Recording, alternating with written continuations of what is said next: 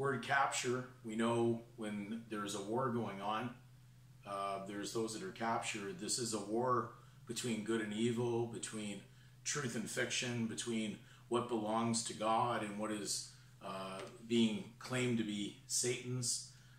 So we know he's a collector of souls, and at least Satan, that's his direction. We know in Genesis, after the sin or the debt occurred, it starts off in verse 15 when God is declaring what is going to happen. He says, I will put enmity between thee and the woman, and between thy seed and her seed. It shall bruise thy head, and thou shalt bruise his heel. So definitely there is an enmity, which is strife, which is war that's going on.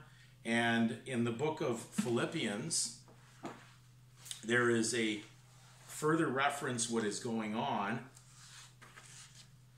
Philippians 3 verse 14 says, this is speaking of Paul, I press towards the mark for the prize of the high calling of God in Christ Jesus.